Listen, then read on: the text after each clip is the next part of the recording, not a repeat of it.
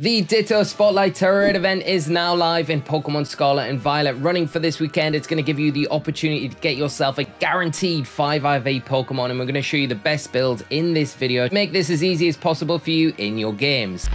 So coinciding with the Samurott 7-star Tera Raid event happening this weekend, the Ditto event will be running from the 7th of April until the 9th. Of course, as it goes without saying, if you don't go online after the 9th of April, you'll keep this event in your game, so you're going to be able to access this Spotlight event until the next time you go online. The 17th Tera Raid Battle event offers a challenge to face a 5-star Tera Raid battles for Ditto, with at least 5 guaranteed max IVs each time you capture one, and the rest of the details it runs in conjunction with the Samurott event. So this is a really good event for getting yourself a 5 IV Ditto, in particular because it's going to make breeding down Pokemon a lot easier, and you're going to have a good chance of getting maybe even a 6 IV Ditto, because you're always going to have that chance of that 6th stat that isn't guaranteed to be 31 or a perfect IV to be a perfect IV, so you can get yourself a perfect flawless Ditto in this event, which is going to be really useful. Also, with the other Dittos that you're going to be able to use in this event, you can use these to trade online with the universal trade code of 44484448,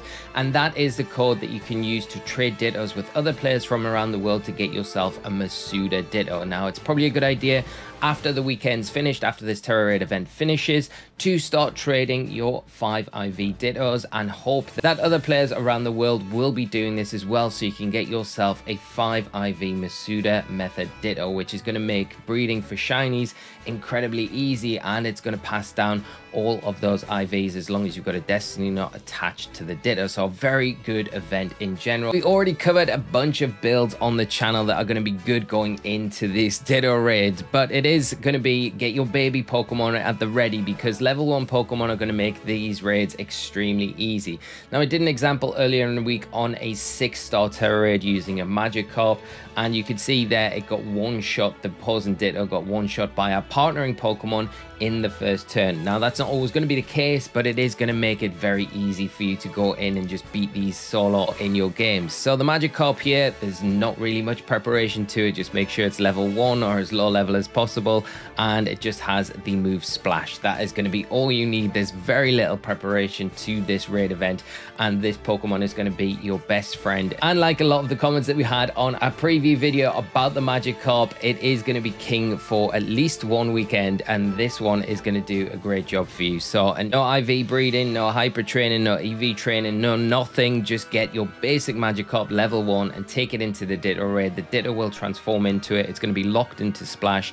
It will copy all of your stats other than the HP stats, so it will become very weak very quickly, and your partnering Pokemon are going to be able to deal with it extremely easily. You can apply this method to online as well if you'd like to.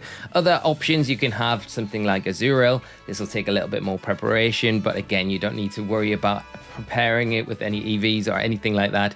Just give it the move Belly Drum and then go into the raid. It's going to be another Pokemon that's going to be extremely easy to go in and farm these Ditto raids with.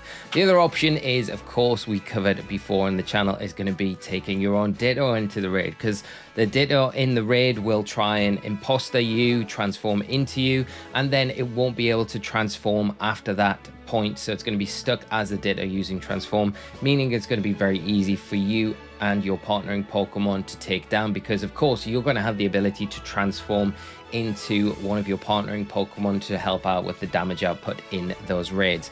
The last one, of course, we did mention it, probably not worth it. It is a bit more fun, is the Sinistea, and you go for that Shell Smash there because it does lower the defenses every time that the opposing Ditto, after it's transformed into Sinistea, uses it. It's got the weak armor as well, so every time it's hit, its defenses are going down, so it can be dealt with very quickly, especially if you're going into an online situation.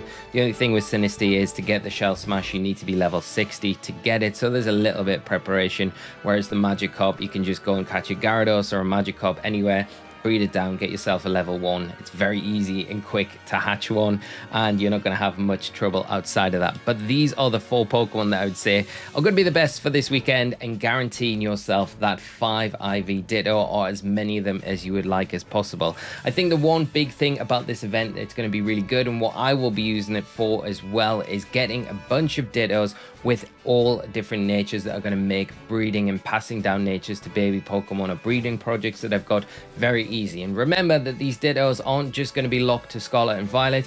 In future Pokemon games, you're going to be able to transfer them into Pokemon Home and take them into those 10th gen or other generation Pokemon games and use them for breeding projects in the future, albeit breeding stays in the game, of course. Hopefully it does. But yeah, Ditto is a very good one. This event looks very fun. These Pokemon are going to make it very easy for you. Let me know what your thoughts are down below on what Pokemon you'll be taking in, or what strategies you'll be using this weekend with the Ditto, and what your thoughts are on this raid event, and what you'd like to see next for the Spotlight Tera raid event. I think I'd like to see the Blissey one back again, because I didn't keep it for as long as I wanted, but we'll see what happens. Thank you so much for tuning in, friends. Have a great rest of your day, and I will see you all in another video very soon. Do drop a like, subscribe to the channel so you don't miss any of our future Scarlet and Violet content. Take care, and bye-bye.